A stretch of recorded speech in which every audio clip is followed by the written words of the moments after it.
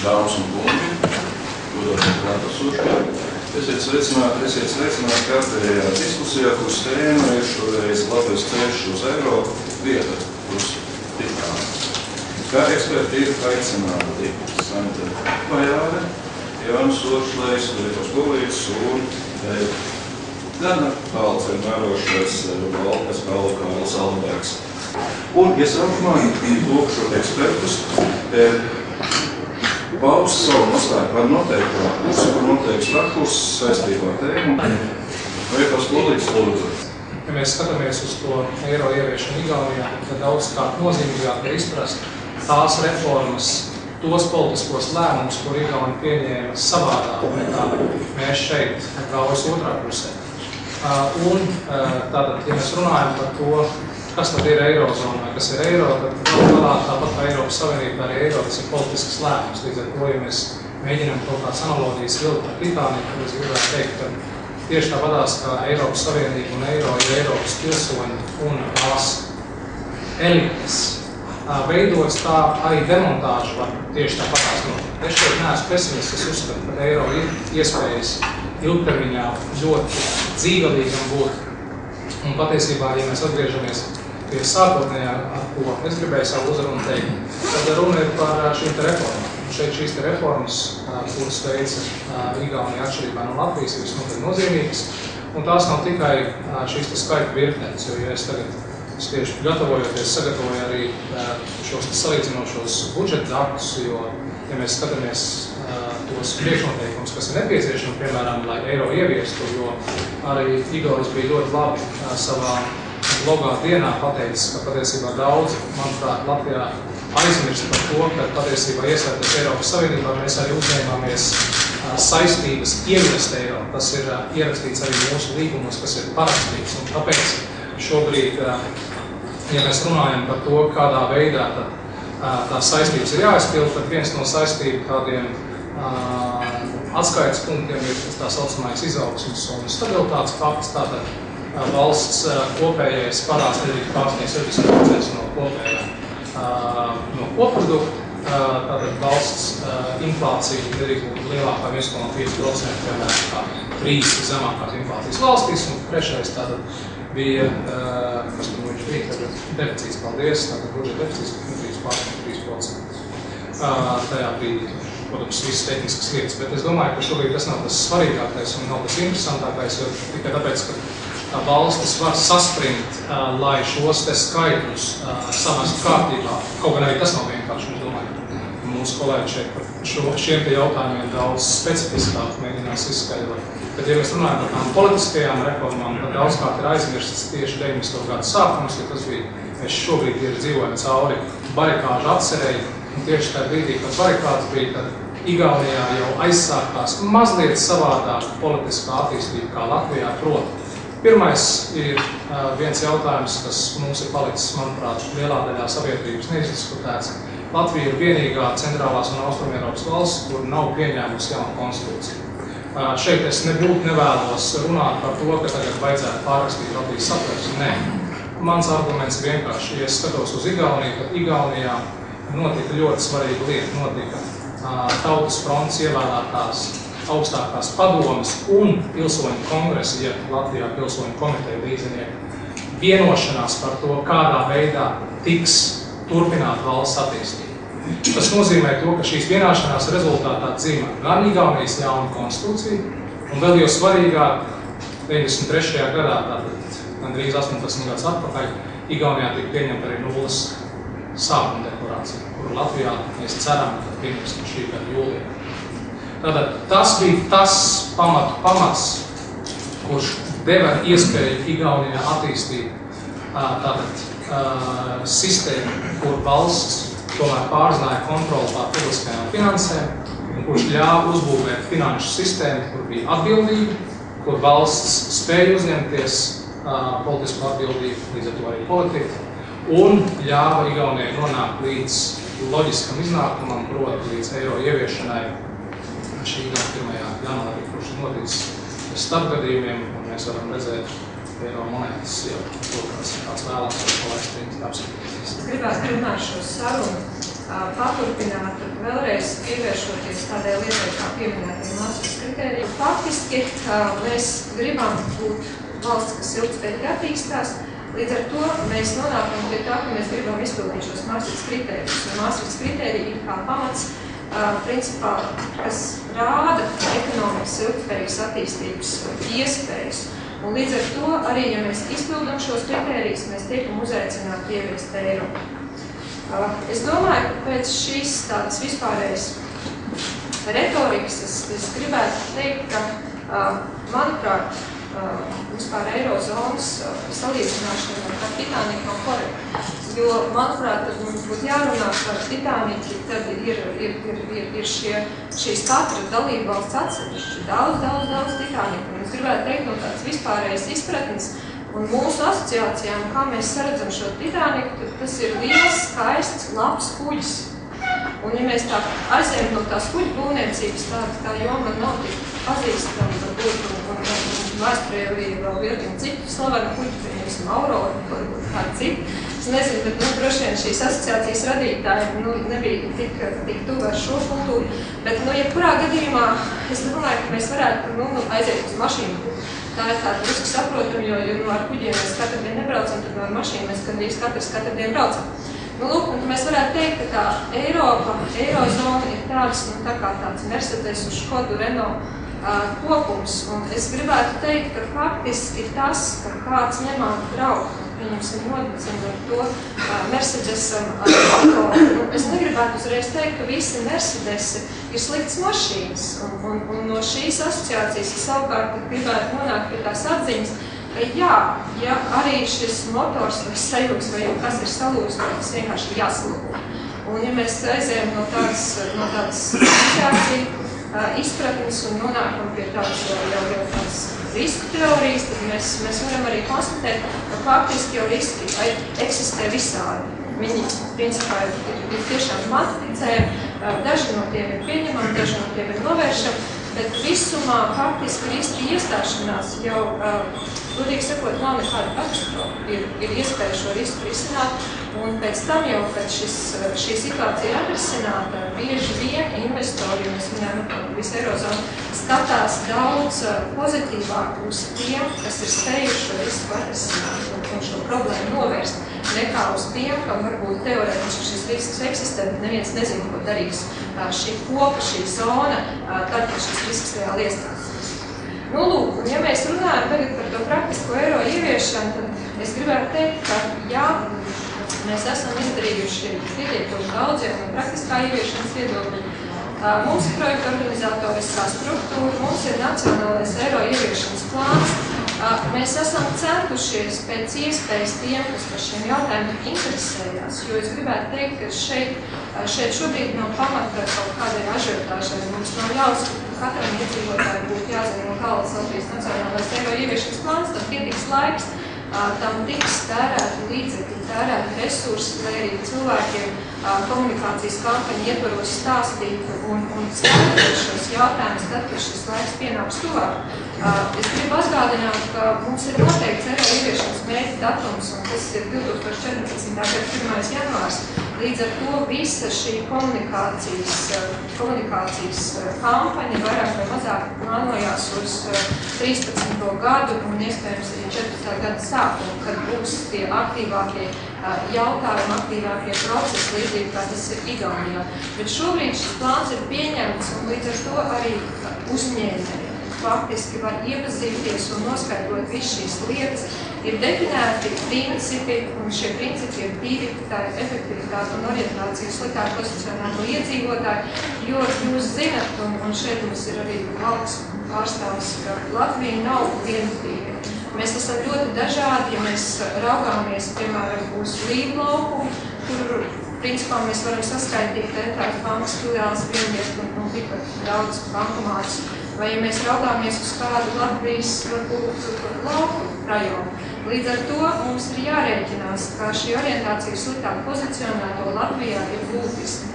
Līdzīgs princips tika ievērots arī Igaunijā, kur arī viennozīmīgi iedzīvotāju līgums nav vienāds.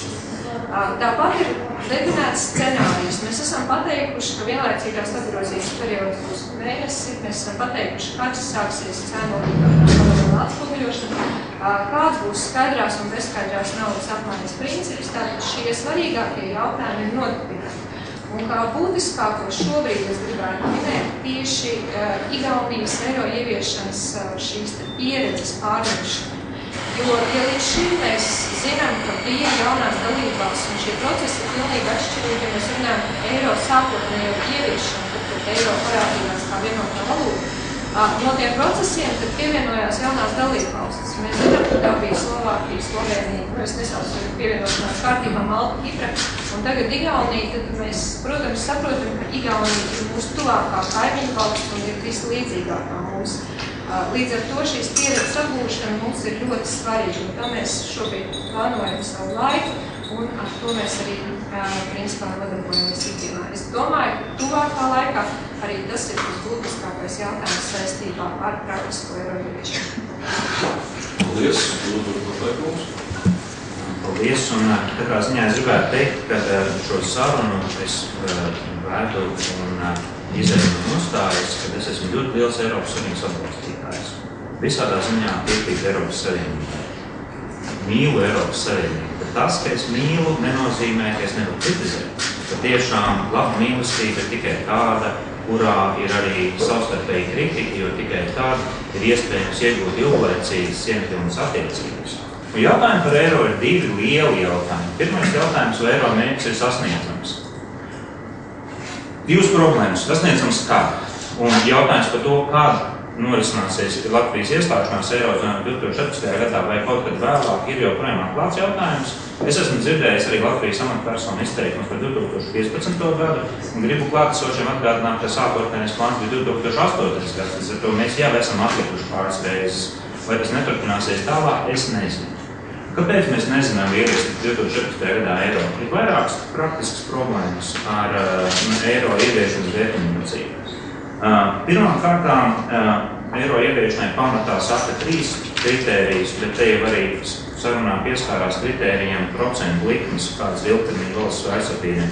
Mēs nezinām, kāds viņas būs tajā brīdī. Drusku atkarīgs no tā, kādas būs 2014. gadā spekulanti nostāja attiecībā pret Latvijas valsts parādzīmē. Viņi spekulēs par vai pret, atkarībā no tā šīs procentu likmes būs lielāks vai mazāks. Mēs nezinām īstenībā, kāda ir Maastrichts kritērija inflācijas kritērijas. Maastrichts kritērija inflācijas kritērijas, var atgādināt, ir lielākā kā 3 zemākajām valstīm. Bet, ja ir deflācija kādās valstīs, vai tas arī skaitās vai nē, atbildes to nav likumā šobrīd. Mēs nezinām. Un tas līdz ar to ir jautājums par to, kā likumdevējs tajā konkrētajā brīdī vai cilvēks, kas pieņems lēmumu, to interpretēs. Kas līdz ar to ir vienkārši jautājums nav par to, ka ja mēs izpildīsim šos te kritērijus formāli, ka mums pieņems vai nepieņems, mums varbūt noraidīs arī tie tehniskiem iemeslu. Ir arī piebilde, ka visiem šiem kritērijiem jābūt ilgspējīgiem ilgākā termiņā, kas ir vēl abstraktāks jautājums. Līdz ar to tas, ka mēs formāli runājot izpildīsim Maastrichts kritērijus, nenozīmē, ka mēs ieviesīsim eiro vai ka Eiropā mums tiek ievies, ja kāds, piemēram, izlems, ka mūsu valsts kā tāda nav ilgspējīga. Otrs jautājums par to, vai mēs varam vai sasniedzam eiro, ir jautājums par to, vai tas mums ir vēlams. Ja faktiski tas ir jautājums par to, kāpēc tad eiro šobrīd ir problēmas. Man patīk varbūt arī tā analoģija ar Titāniku, ko Bajārs kungs paņēma. Un gribu atgādināt klātesošiem, kas tad bija kļūt Titānika dizainā. Titānikā viss bija pareizi, lielisks kuģis, labākais cilvēku laikos, vareni kuģi kopējums. Kas bija nepareizi Titānikā? 2 lietas, kas pēc tam ir izmainītas kuģi būvē. Pirmā lieta – nebija pietiekamā daudzumā glābšanas laivu, un otrā lieta – sektori, kādos ir sadalīts Titānika kuģis, nebija līdz pašai Titānika augšai uzvilkt. Respektīvi, vienā vietā izveidojoties caurumam, ūdens ielīja vienā kuģis sektorā, kuģis sasvērās drusku vairāk kā plānots, viņš pārlīja nākošajā sektorā, un Titānikas novirina. Problēma ar Titāniku, īsāk izskatoties, bija tā, ka Titānikam nebija izstrādāts krīzes risināšanas mehānisms. Lūk, Titānika problēma. Pārējā ziņā Titānikas perfekts kuģis. Gluži tāpat problēma ir arī Eiropas Savienībā. Veiko rādīja eiro zīmes, es parādīju dolārus. Dolārs ir arī ļoti laba valūta, un mēs varētu domāt, eiro līdzīgs dolāram, Amerikas Savienotās valstis kopumā sekmīgas, tātad eiro sekmīgas. Es gribētu norādīt uz pāris atšķirībām, kas pastāv starp Eiropas Savienību un Amerikas Savienotajām valstīm. Tas ir ļoti būtisks atšķirības, kuru dēļ eiro šobrīd krīze nevar izrisināt īsti labi. Un kāpēc viņam ir šī Titānika krīzes problēma? Pirmā būtiska atšķirība starp Eiropas Savienību un Amerikas Savienotajām valstīm ir tāda, ka Amerikas Savienotajās valstīs federālais kopbudžets ir apmēram 17% no iekšzemes koprodukta Amerikas Savienotajās valstīs. Eiropā man palabos, bet apmēram 1,5%. 1,24. Un tam ir milzīgi nozīme.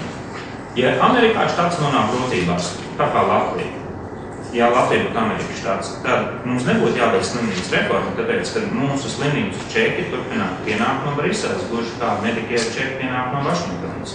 Latvijā nebūtu jāsamazina ceļbūves apjoms, bet gluži otrādi tipiski viņš tika palielināts krīzes laikā, tādēļ, ka federālā autoceļu administrācija atrastos Briselē un viņa vienmērīgi būvētu ceļus visā Eiropas Savienības apjomā.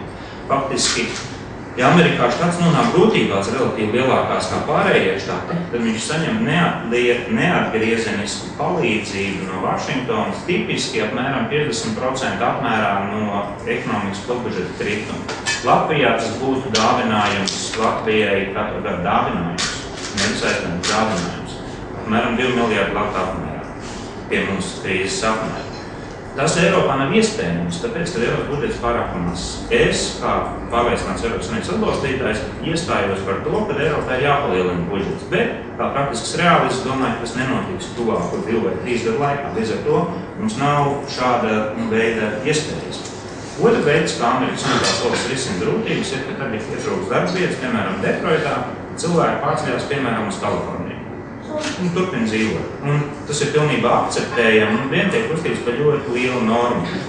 Un tā ir būtiska metode, kā Amerikas Savienotās valstis izrisina krīzi. Štatam nav jāuzņemās lieki bezdarbnieku pūļi, kurus uzturēt. Štatam nav jārūpējās par viņu bērnu skološanu, štatam nav jārūpējās par pensionāriem vienkārši uz skolotājiem. Latvijā tas nav pieejams, tāpēc, ka mēs nedomājam, ka tā ir optimāla situācija, ka latvieši visi izbrauc, piemēram, uz Vāciju. Tas nav akceptējams, ka ir dažādas tautas, un mēs vēlamies, ka latvieši dzīvo Latvijā, kopumā runājot. Bet, protams, esot globāli, bet kopumā runājot, mēs tomēr neredzam to kā tādus argumentēt labu risinājumu.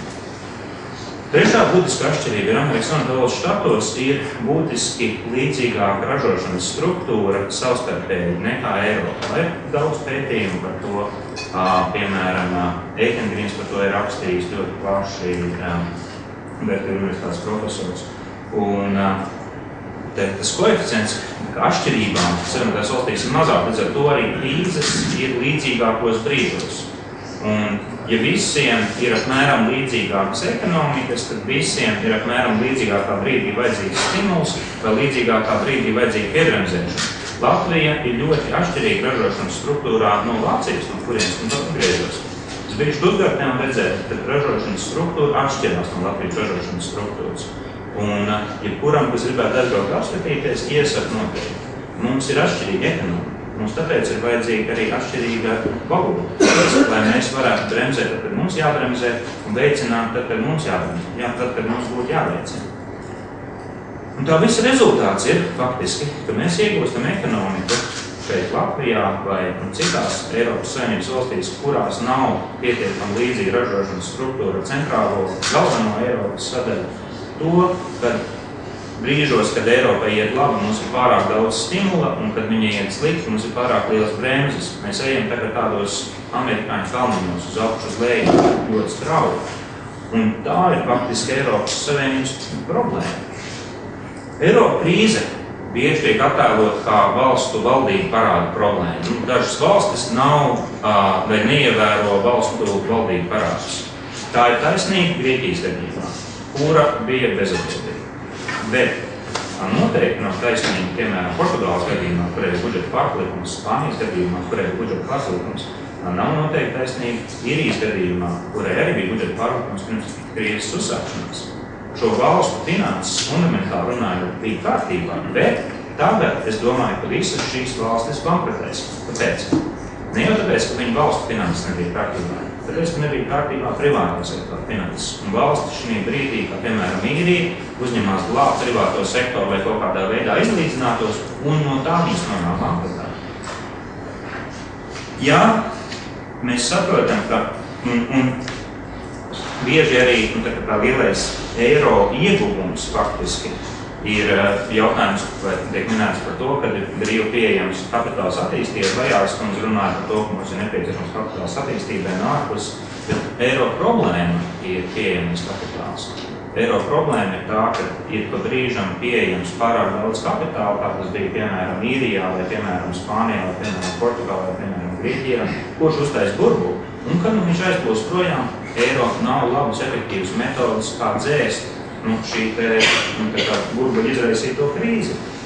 Un mēs iegūstam līdz ar to faktiski tādu laiku, tā kā 19. gadsimta sākumā vai 20. gadsimta sākumā, kad no dienu būvēja Titānika, kad valstis, es gribu atgādināt, arī bija saistīts ļoti līdzīgā sistēmā, kā eiro saucās zelta standarts. Un ideja bija gluži tāda pati, tā kā Eiropa tiek iegūta vienota valūtas zona, kurā var brīvi pārvietoties kapitāls, un ka tas visvairāk veicinās valstu attīstību. Problēma ir, ka tas notiek nevienmērīgas attīstības. Šur tur ātrāk, tie, kas dabūtu eksportu būvēt, ekonomiku attīstīt, viņi aiziet ļoti labi, šur tur sliktāk. Tie, kas iet parāda ciklā un nespēja attīstīt rūpniecību, viņi iet lēmti un ilgstošām problēmām. Zelta standarts izjūt. Gluži tāpat kā izjūta savā laikā Latīņu naudas unija, kas gribētu atgādināt bija starp Beneluks valstīm un Franciju. Gluži tāpat kā izjūta savā laikā Skandināvijas naudas unija, kas bija starp Skandināvu valstīm. Cilvēki mēģinājuši jau vairāk kārt vēsturē veidot naudas unijas, zelta standartu, vairākas lietas, neatrisinot fundamentālo problēmu, kā risināt krīzi. Un tas pats ir jautājums arī šobrīd Eiropas Savienībā. Tas, ko es domāju, kas notiks Eiropas Savienībā, visticamāk, ir eiro projekts, ļoti svarīgs un nozīmīgs Eiropas Savienībai projekts. Eiropa atradīs veidu, kā atrisināt šīs lietas. Bet nedomājiet, ka tas notiks ne rīt vai parīt. Es domāju, ka tas notiks nākošo 5, 10, 15 gadu laikā un sadēsim fundamentāls izmaiņas Eiropas Savienībā, kur mērķis būs saglabāt eiro. Bet šobrīd tas neatrisinās Latvijas problēmas. Ja mēs saprotam, ka eiro krīze nav valstu valdību budžeta krīze, bet ir lielākoties, gluži tāpat kā Latvijā, privātā kredīta krīze, mēs arī saprotam, ka mums nav jārisina valsts budžets kā pamatā jautājums atrisināmies, kas pēkšņi būtu mūsu palīdzību atrisinās visu ekonomiku. Mums vajag saprast, ka mums ir jāatrisina privātā kredīta krīze kā pamatrisks, kā pamat uzdevums. Mūsu problēma ir tā, ka Latvijā ir pārāk daudz cilvēku, kas nav spējīgi samaksāt savus kredītus bankām, un tagad ir kaut kā 30% hipotekāro kredītu ņēmējs, kas nevar norēķināties laikus. Un bankas, kas līdz ar to ir situācijā, ka viņām nav skaidrs, viņiem ir labi klienti vai slikti klienti. Un tā ir fundamentālā Latvijas problēma, kas mums ir šobrīd jārisina. Un bez kuras risināšanas mēs nonāksim turpat, kur nonāca Japāna 90. gadu sākumā, kur arī neveiksmīgi un nepareizi izrisināja savu krīzi, tieši tā kā mēs apmēram to darām šī konkrētajā brīdī, un nonāca pie tā, ko Japānā sauc par zaudēto 10 gadi vai jau zaudēto 20 gadi, bet ekonomika ļoti lēni attīstās. Tādēļ, ka netiek atrisināta pamatā esošā ekonomikas krīze.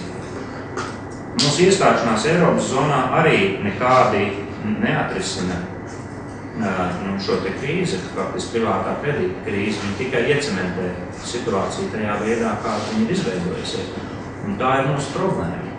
Vajārs kundze teica, eiro ir tikai metode un krīzes risināšanai, faktiski valstīm pašām jāsadara savu kārtībā. Es piekrītu. Jautājums ir, kādas krīzes risināšana? Kā eiro sadara kārtībā valstis? Kā tas praktiski notiek?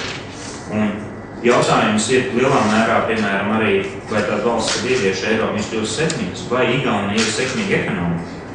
Es abrīnu Igauniju, lieliski valsts, ļoti patīk Igaunija. Vai Igaunija ir sekmīga šobrīd? Man liekas, būtu ļoti aizmakīgi, ja jūs teikt, ka Igaunija šobrīd sekmīga. Ekonomika attīstās lēnām, bezdarbs ļoti liels. Tas nav tik vienkārši. Jautājums ir faktiski par to, ka Latvijā ir nepietiekams konkurētspējas, nevis, piemēram, naudas spekulācijas krīze. Es domāju, ka tas ir intelektuāls slinkums iztēlot Latvijas krīzi kā valūtas vai budžeta krīzi. Un mūsu jautājums ir par to, kā mēs attīstamies. Investīcijas varētu būt labs attīstības veids, kā vispār valsts attīstās. Bet kopumā, ja mēs paskatāmies pasaulē, ārvalstu investīcijas ir aptuveni vidējā valstī, aptuveni 3% no iekšzemes koprodukta. Tas ir praktiskais līmenis, kādā ir vidēji runājot pasaulē. Mēs varam teikt, mēs esam Eiropas Savienībā, bet visam vairāk. Bet valstis, kas attīstās sekmīgi un ātri, viņas prasa aptuveni 25% no iekšzemes koprodukta investīcijās, no kurienes nāk apmēram 21%. Ārvalstu investīcijas arī nav panacēja. Ārvalstu investīcijas ir ļoti laba lieta, nes daudz zināšanu, prasmi un iespēju. Bet ārvalstu investīcijas ir ļoti nepietiekami, ja mēs kopumā skatāmies uz to, kā mēs gribam valsti sekmīgi attīstīt. Tā nav līdz šim bijis nevienā valstī, ka viņas ieplūst pietiekamā apjomā, lai valsts varētu sekmīgi attīstīties. Tas ir tā kā krējums uz kūkas, bet ne maize. Tāpēc es domāju, ka eiro ieviešana šobrīd Latvijā neatrisina mūsu pamatu problēmu. Varbūt es drusku novirzos no tēmas, bet atkārtojot vēlreiz, manuprāt, tas, ka mums praktiski nepieciešams ir programma, kā mēs atbrīvojam privāto sektoru no pabeigtām saistībām, un programma, kā mēs rekapitalizējam bankas, lai viņām būtu drošs pamats un droši iespēja izsniegt kredītus, nevis kā tagad, kad viņas baidās par to, kāda situācija, un visu naudu pietur pie sevis, un nedrīkst izdot ārā kredītos, pārliek neriskot. Es domāju, ka to visvienkāršāk var panākt, ja mēs pārvērstu eiro kredītus latos, izmainītu lata valūtas kursu pret eiro, faktiski pazeminot, devalvējot, un tādā veidā mēs atrisinātu privātā sektora krīzi un atrisinātu banku sektora krīzi, novirzot starptautiskās palīdzības naudu. Šo te banku rekapitalizācijai daļai sadot zaudējumus, kas viņai rodas, protams, no šādas devalvācijas. Mēs iegūtu veselīgu privāto sektoru, veselīgu banku sektoru. Un tad mēs varētu iesākt ar jaunu lapu uz priekšu attīstīties un doties tur, kur, protams, mums ir jānonāk eventuāli pieņemt eiro ieviešanas, ko mēs esam ieviesuši.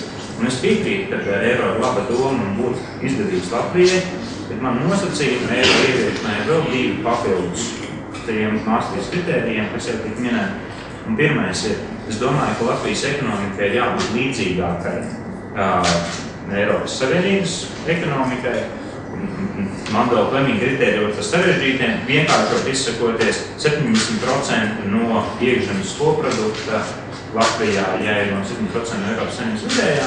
Es domāju, ka tas ir labs brīdis, kad mēs varētu iestāties. Un, ja izpildās vēl arī otrs nosacījums, kurš ir proti, ka mums ir spēcīga eksporta rūpniecība un mēs eksportējam daudz vairāk valsts nekā importējam no ārvalstīm. Jo tie ir brīži, un tās ir valstis, kuras Eiropā ir sekmīgas, eksportētāju valstis. Visas eksportētāju valstis Eirozonā ir ļoti sekmīgas. Latvija noteikti tāda varētu būt, ja mēs būtu Vācija līdzīgi eksportētāju valstis. Es domāju, ka tas varētu būt mūsu mērķis. Mēs varētu ieviest, ja mēs gribam ieviest eiro, kas mums ir laba doma kopumā, ko mēs esam arī līgumi pilīguši. Es domāju, ka mēs varētu viņu ieviest tajā brīdī, kad Latvijā ir izveidojusies spēcīga rūpniecība vērsta uz eksportu, un mums ir pietiekama ilgspējīga pārticība. Eiro ir eleganta valūta. Eiro ir kā tāds Mercedes. Ļoti spēcīgs, jaudīgs. Ir piemērots braukšanai pa gudienciņiem.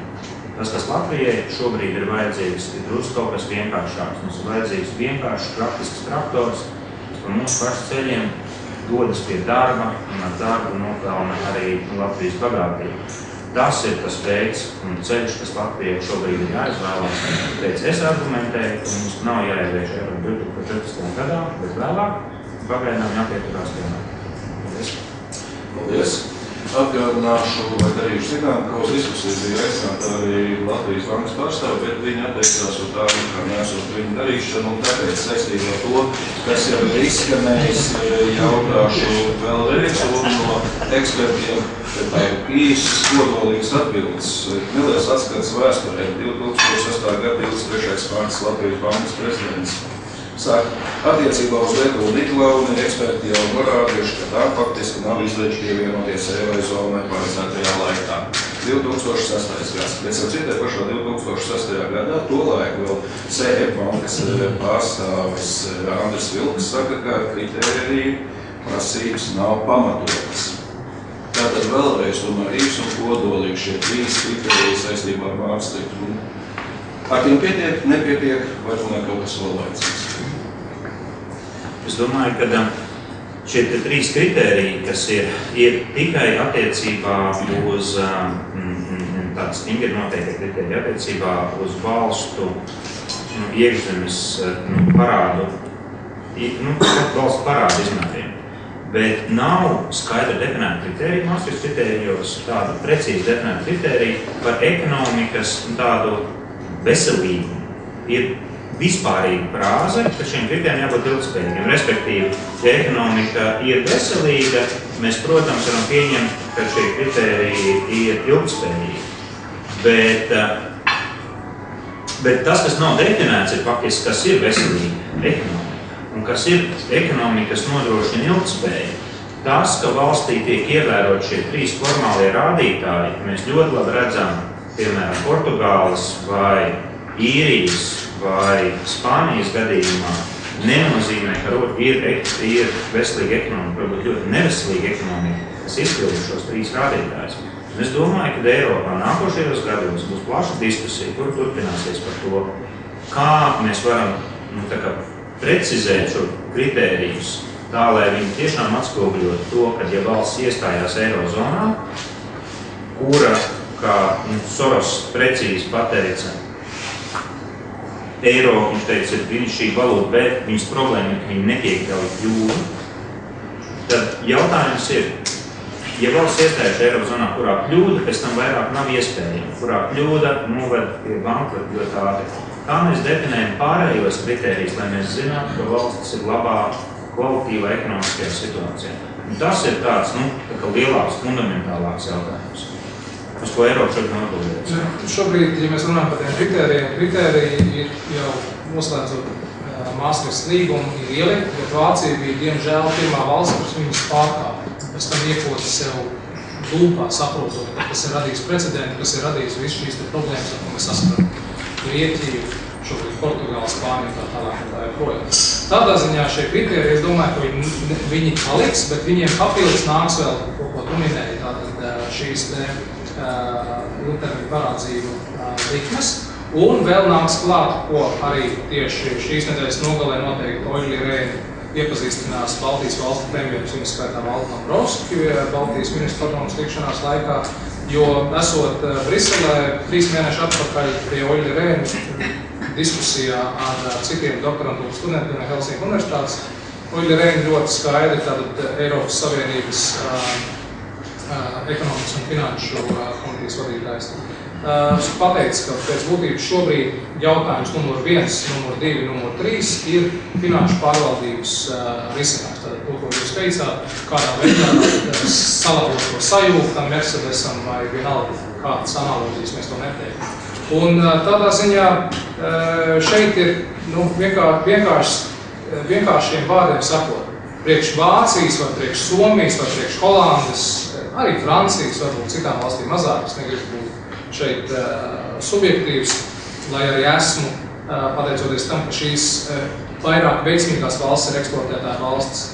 Viņas nevar iedomāties, ka viņu ekonomikas nav kārtībā. Līdz ar to, te ir tā diskusija patiesībā arī, kas izskanēja, es domāju, šeit visu mūsu vidū, ka Latvijas interesēs ir pašas tautsaimniecības savest kārtībā. Nav jēgas izrādīties, parādīt labākam, ka esam tiem fundamentālajiem jautājumiem ir jābūt sakārtot. Tas nozīmē, ka mēs nevaram tērēt vairāk, kā mēs nopelnām. Mums ir jāatdzīvina deindustrializētā rūpniecība, mums ir jāreformē izglītības sistēma, mums ir jāturpina veselības un policijas sistēma reforma. Un tam visam pakārtot, protams, ir tā, lai tās finanses būtu kārtībā. Tas arī viss ļoti vienkārši.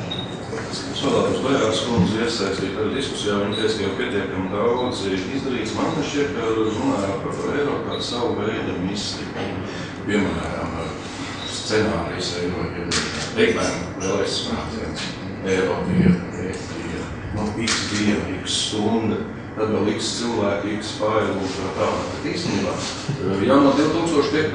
Gada šī komunitārijas strādā, 7. gads ir. Kas tad ir izdarīts un kas galu galā dara, vismaz kā publiski tā sauktais Eiropa ir 13 cilvēki? Kas tad ir īstenībā izdarīts? Vai tiešām izdarīts ir vienkārši tas, kas atskan frāzē jāatgūst pieredze? Īstenībā tu pieredzi jau esam zināt. Tātad, kas ir izdarīts tik tiešām un tāds mazs kautus jautājums, cik tas ir izmaksājis? Paldies, jūs uzdot ļoti interesants jautājums, un tiešām es domāju, šī diskusija ir īstais pamats, lai atsvaidzinātu varbūt visiem klātesošiem un arī tiem, kas raudīsies internetā, arī varbūt citreiz pastīsies ierakstā, kas tad tiešām ir izdarīts. Un es gribētu pirmkārt jau uzreiz lūgt visus nejaukt lietas, runājot par konkrētiem procesiem. Ja jūs šobrīd runājat par eiro ieviešanu, kas tad ir paveikts, tas ir eiro ieviešanas projekts, kas atbild par eiro praktisko ieviešanu. Eiro praktiskā ieviešana nozīmē apzināt tos likumdošanas aktus, kas būs jāgroza, lai pielāgotu Latvijas likumdošanas sistēmu naudas vienībai eiro. Saulēcīgi parūpēties, lai Latvijas banka pasūtītas monētas un aizņemas uz banknotes, saulēcīgi nodrošināt, lai IT sistēmas ir pielāgotas. Un es jums gribētu teikt, ka jā, projekts ir nodrošināts 5. gadā, un jā, faktiski mēs neesam pazaudējuši šo projektu struktūru kā tādu, un jā, es esmu viens Eiropas vadītājiem visus šos 5 gadus, un es uzskatu, ka tas ir viens no mūsu iegūmiem. Tādēļ, ka mums pirmkārt ir šī institucionāla aktiņa, un otrkārt mums nevajadzēs vēlreiz izmantot to riteni, ko mēs jau esam uzbūvējuši. Cik tad tas ir izmaksājis un cik daudz cilvēku šobrīd strādā? Es gribētu teikt, pie šiem jautājumiem faktiski jau mēs strādājam savu ikdienas darbu ietvaros. Mēs nevaram nodalīt šīs lietas principā vienu no otras, raugoties uz finanšu nozares, kuriem jautājumiem tie sasaucās ar eiro.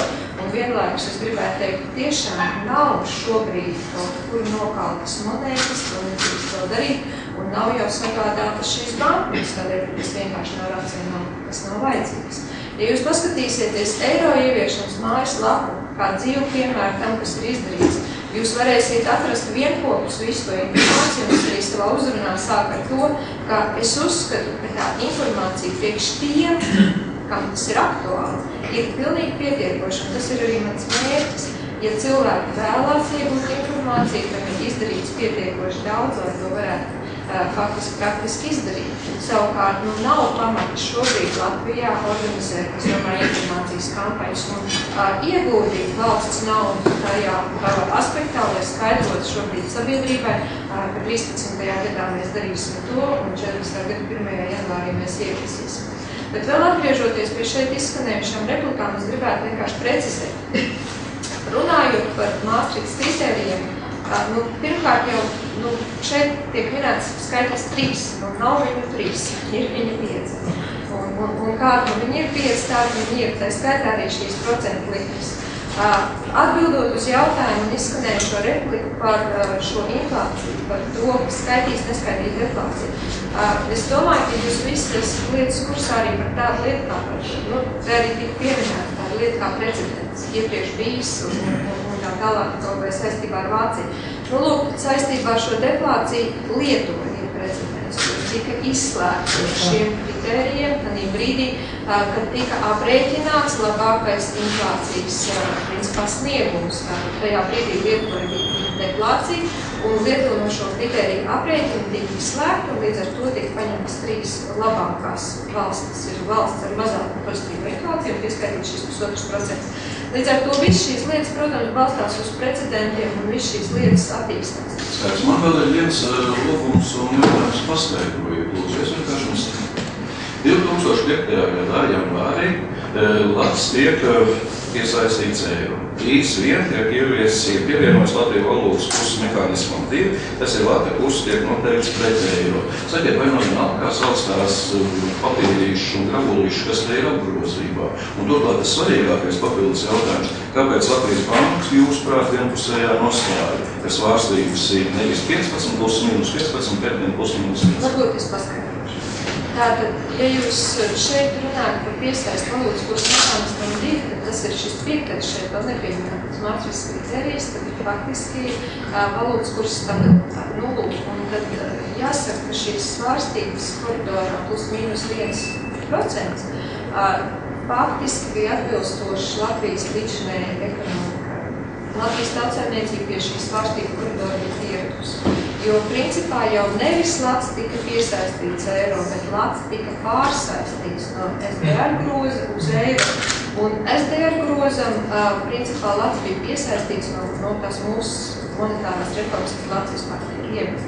Līdz ar to šis koridors plus mīnus 1 bija jau sākotnēji. Mēs svārstījāmies pret SDR grozu ar plus mīnus 1, un tad, ejot jau uz eiro, mēs pārsaistījāmies no groza uz šo vienoto Eiropas valūtu.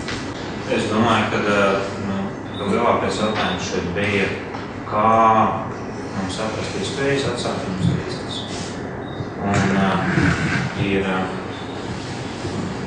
Un ļoti nepatīk pēdējā laikā, ka ir iesākušās diskusijas par to, ka Latvija pārāk strauji auga kaut kad un turpmāk mums nevajadzētu pieļaut tādu kļūdu un strauji auga, bet aug kaut kā lēnākā ekonomikai, ka tas būtu prātīgāk kaut kādā veidā. Es domāju, ka tā ir ļoti kritiski nepareiza nostāja. Ja mēs vēlamies, piemēram, dzīvot tikpat labi kā Eiropā šīs paaudzes laikā, un es, kā šīs paaudzes dalībnieks, vēlos dzīvot savu mūža beigās tikpat labi kā dzīvo vidēji Eiropā, tad Latvijai ir nepieciešams vidējais izaugsmes ātrums aptuveni 7% gadā vai vairāk.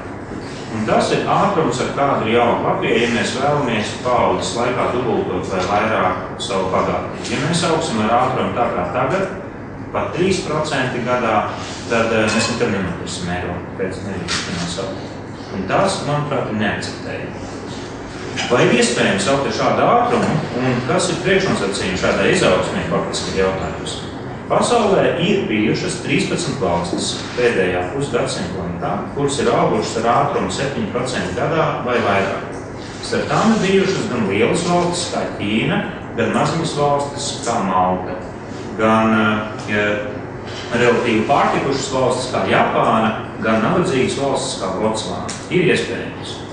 Un Latvijai arī gan dēļ viņas izmēra, gan cilvēku kvalifikācijas dēļ, gan geogrāfiskā nolietojuma, gan ļoti veiksmīgā situācijas, ka mēs esam Eiropas Savienības dalībvalstis, tas ir ļoti, ļoti labi, dēļ mums ir iespējams augt ļoti ātri. Bet kas vieno visu šīs valstis? Un faktiski visvairāk visu šīs valstis vieno tas, ka viņas ir daudz investējušas. Tas liekas tik pašsaprotami. Ja daudz investē, tāds strauji aug, bet tā tas ir. Ja investē, tad ir izaugsme. Cik ir jābūt šādam investīciju līmenim aptuveni? Investīciju līmenim valstīs, kuras aug ar ātrumu 7% vai vairāk vismaz 20 gadus no vietas bez pārkāpumiem, jo tādas ir šīs 13 valstis, investīciju līmenim ir jābūt vismaz 25% no iekšzemes koprodukta. Katru gadu. 20 gadus no vietas. Tas ir faktiskais apjoms, kuru Latvija faktiski sasniedz 2006. un 2005. gadā. Es gribētu atgādināt, vienīgā problēma bija, ka mēs bišķi tur investējām. Bet investīcija līmenis tika sasniegts. Tad tas nav kaut kas tāds pilnīgi neiespējams. Tas ir praktiski iespējams. Kā šīs valstis to dara? Tipiski. Lai nodrošinātu šādu apmēru investīcijas, nepietiek ar ārvalstu investīcijām. Ārvalstu investīcijas jau atgādināja, veido vidēji pasaulē aptuveni 3% iekšzemes koprodukta. Tad jautājums ir, ka mēs ņemam aptuveni 1%. Šo valstu pieredze rāda, ka tas, kas ir nepieciešams novirzīt daudz investīciju rūpniecībā. Ko tipiski dara, ir, ja mēs, piemēram, izšķirtos mainīt Latvijas kursu, tad šīs te kursa maiņas rodas iespēja iedrukāt jaunu naudas klātību. Iedomājieties, jums pat lats ir sekts 100% pret eiro. Jums viņš turpinās šis segments 100% pret eiro, tāpat kā bija, bet kursas ir mazvērtīgās, tad, protams, jūs varat iedrukāt klātību, pat jums būs 100% segments, vai ne? Tātad šo te naudu, kas tiek papildus, piedrukāt klātību kursa maiņas procesā, tipiski iegūda attīstības bankā, kuras uzdevums ir kreditēt rūpniecības uzņēmumus.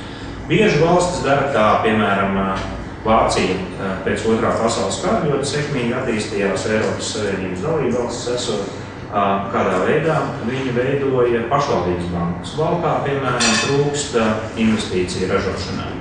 Valkas pašvaldība, ja viņi būtu Vācijas pašvaldība, rīkotos šādi. Viņi ieķīlātu savus pašvaldības īpašumus, piemēram, vai Valkā tam pieder siltumnīca, pieņemsim, ka Valkā pieder siltumnīca pašvaldībai, ieķīlātu faktiski šo siltumnīcu nākotnes ieņēmumus pašvaldības bankā, saucamā Landes bankēm, LB, Vācijā tipiskas apzīmējas bankām, ko jūs redzat. Tas ir pašvaldības bankas, tā kā, piemēram, Valkas novada banka, Valkas novada bankas pašvaldības īpašumu ieķīlātas bankā kā pamatkapitāls. Pret šo pamatkapitālu izveidot aizņemšanās rezervi, piemēram, no naudas, kas piedrukāt klāt devalvācijas veidā, ieguldīt iekšā pašvaldības bankā, un pašvaldības nomada padomē ir atbildīga par to, ka šī nauda tiek ieguldīta liederīgi, tā lai valkā attīstītos ilgspējīgi eksporta rūpniecība.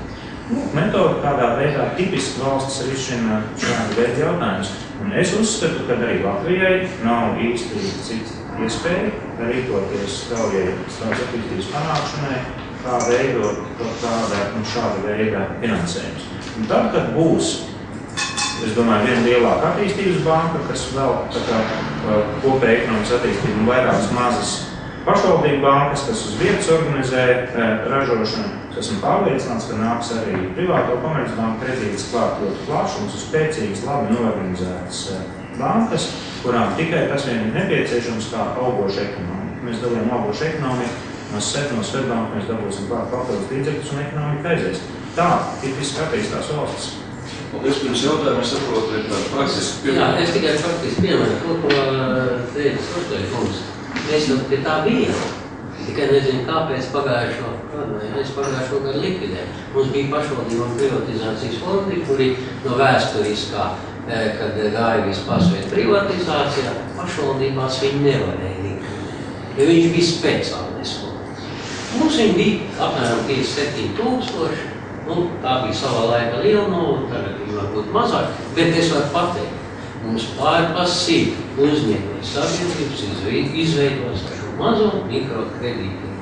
Visa valkā zobārtniecības prakse, ka pārgājums privāta prakse, ir pirkus iekārts ar šo kredītu. Pirmais kredīts bija uz 7 gadiem, visa iekārta bezprocenta. Pašvaldībai nav jāpēr. Banka lobby nostrādāja, pagājušo gadu nenodos jūlijā. Visu krust pārī, ieskaitiet savā budžetā un apēdušies. Ar to ir labāk. Otru lieta. Uz tomēr valstī nav pašmāju investoriem, nav tāda atbalsta, viņš tiešām investē pašā valstī. Viens piemērs. Mēs meklējam investoru, pietiekoši lielu, lai investētu, viss bija sagatavots koģenerācijas stācijas celtniecībai un neatradām. Bet atradās, vai es domāju, Latvija Energo pasaka, ka tādiem sīkumiem nenodarbojamies, bet Eesti Enerģija atnāc un ir noslēgt līgumu, kāds arī būs.